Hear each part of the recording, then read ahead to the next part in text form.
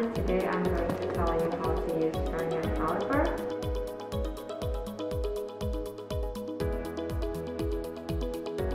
We can use it by measuring it by seeing the main scale and the Vernier scale.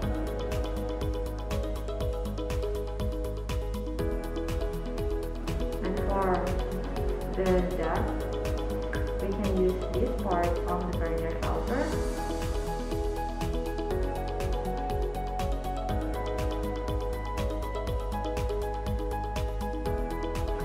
For the inside diameter, we're going to use this.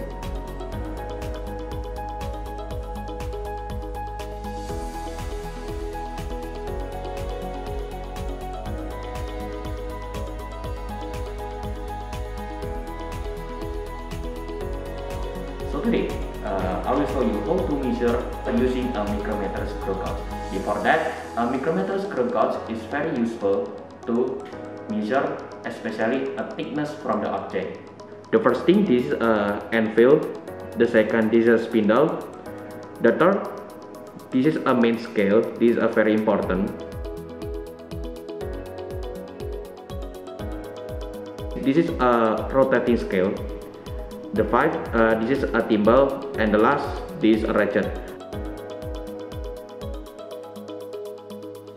You must close it by rotating the ratchet, not the thimble, for the accuracy from the measure.